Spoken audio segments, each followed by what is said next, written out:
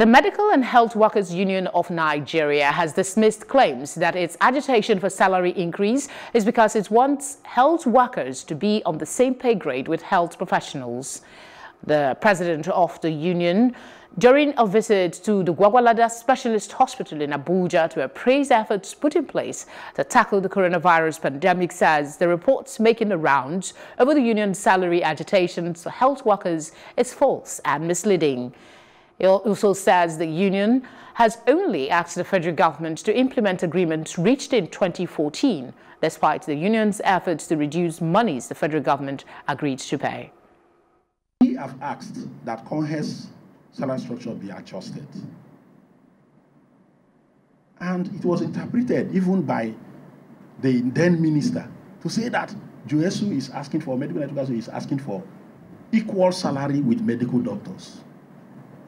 All our doctor friends that are here, besides the CMD, I want to put it straight. We are not asking for same salary. Because in 2009, that was how it was. The basic of all the grades between the CONHES and the CONMES were virtually same. So, it was agreed that when one is adjusted, the other will be adjusted because it will debase the harmonious level they were having. So when it was done, and we asked for ours since 2014, ours has not been adjusted. The original calculation by the Incomes and Wages Commission, which the Federal Minister of Health forwarded to federal government, was 22.6 billion to care for that salary adjustment for us, which will now bring the two salary structures again to that point.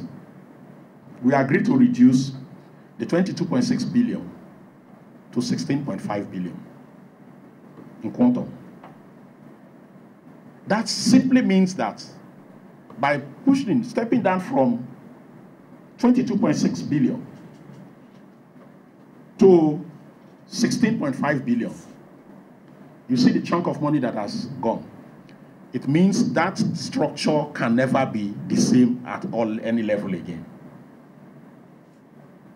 But even at that, some persons are still taking it round that we are asking for equal salary with medical doctors. We are asking for equal salary with medical doctors.